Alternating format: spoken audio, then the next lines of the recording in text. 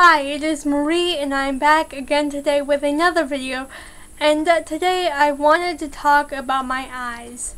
I have a condition called nystagmus, which makes my eyes shake, and I also was born cross-eyed.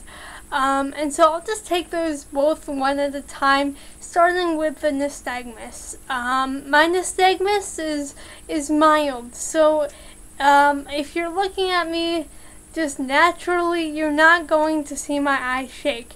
However, with the equipment that the eye doctors have, they can see my eyes shaking. It's subtle, but it's there, and it does impact me, especially academically.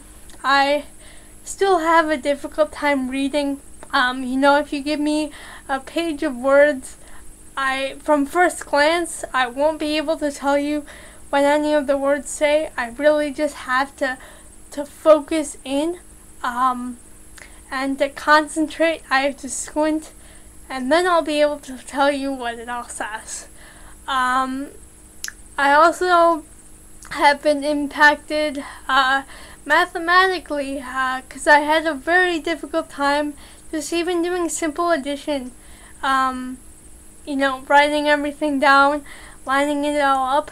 And because of that, I think in the early days, because I had trouble with it, I had a difficult time because I had to play catch up, and I think that's kind of depleted my math skills, and it didn't give me a chance to build a very good foundation, and it kind of set me behind on everything else I had to do mathematically. Math especially, you have to build on your skills, and if you're playing catch up, it's kind of difficult to catch up, and so that's where I am today. I still have trouble with math, but now I kind of at least have a notion of as to why.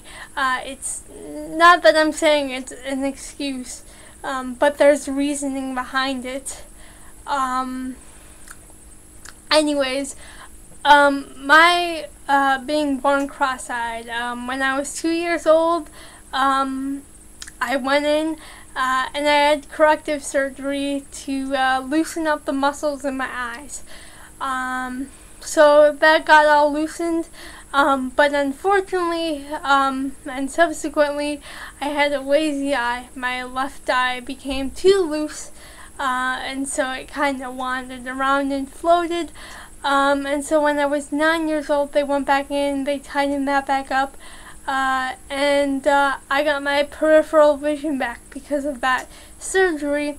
And I still have a tendency to have a lazy eye when I get tired, when I'm distracted, or when I'm not concentrating. Sometimes it wanders off, but for the most part, it stays pretty good in its place. Now I can't say my nystagmus and my being born cross-eyed, I believe the medical term is strabismus. I can't say that those are certainly linked to cerebral palsy without a doubt, because I don't know for sure.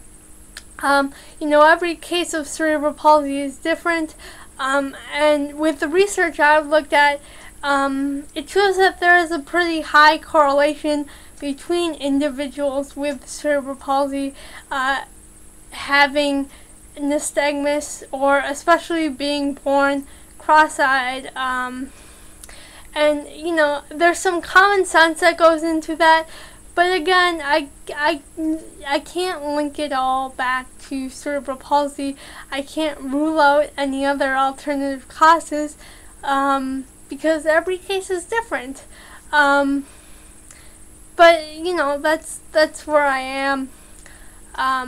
Is there a possibility that is linked to my cerebral palsy? Yes, it's probably a very high possibility, again, because the correlation is there, but I can't say cerebral palsy is the direct cause of my two conditions. And so that's all I got for today. If you want to, leave a comment down below.